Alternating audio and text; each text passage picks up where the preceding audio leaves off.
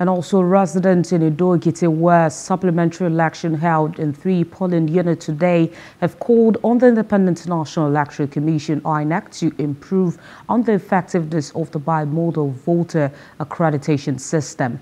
They made the call today during the election, claiming that some voters were disenfranchised due to the ineffectiveness of the beavers. Meanwhile, Ekiti State Commissioner of Police Ogundari, while monitoring the exercise, applauded the peaceful process, saying the command did not receive complaints of violence in any of the locations. As in, we are going forward, we are proceed. People are coming out. The last time that we vote here, so some that vivers did not see some cars. So even today, the thing is still repeating itself. So they told us to complain in INEC.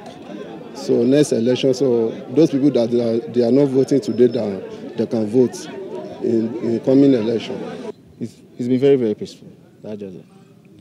And well, like you also know, in the previous election we were ahead with about 511 votes, and we have elections in 3 units.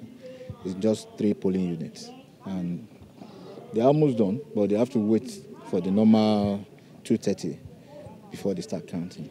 But it's been very peaceful. I've not seen any. Strategic. I have not seen, whether it's strategic or otherwise, I have not seen anything like vote by. I went round.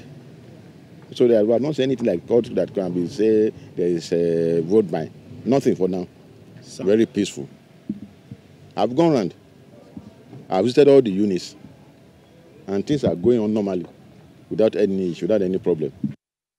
Hello, hope you enjoyed the news. Please do subscribe to our YouTube channel and don't forget to hit the notification button so you get notified about fresh news updates.